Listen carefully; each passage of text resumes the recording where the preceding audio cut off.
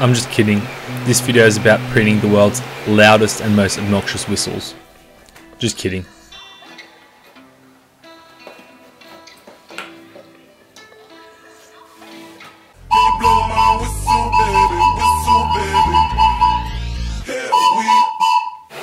But in all seriousness, these 3D printers can actually pump out some pretty good sounding whistles.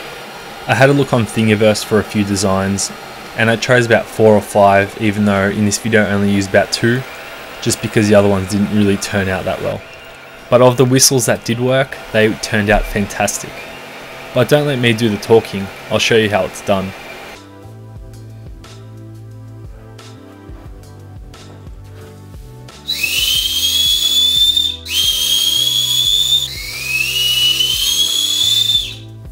Now it's hard to tell from the actual video, but that whistle is deafening. It is absolutely ear-piercing. I printed 2 of these white designs that claim to be 129 decibels. I'm quite skeptical of that figure, but they're still quite loud. I'm using the Creality CR10 and the Anet E10 printers to do this. They seem to be working pretty well, and the quality of the whistles are pretty good themselves. But once again, I'll let the whistles do the talking.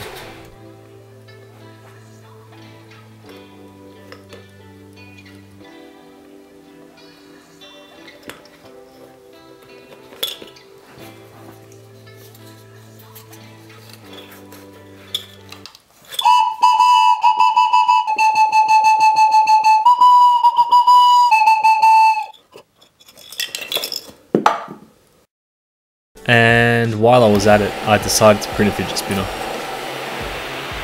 But yeah, you can see from these clips that the printers do have some pretty intricate detail to them.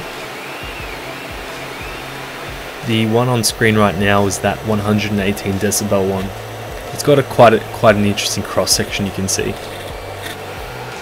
There's also something about watching these 3D prints that's so oddly satisfying. And I don't know what it is, but it's like colouring in, but in 3D. You can download all the designs in the description of this video. Thanks for watching. If you enjoyed, give it a like, give it a subscribe, and see you next time.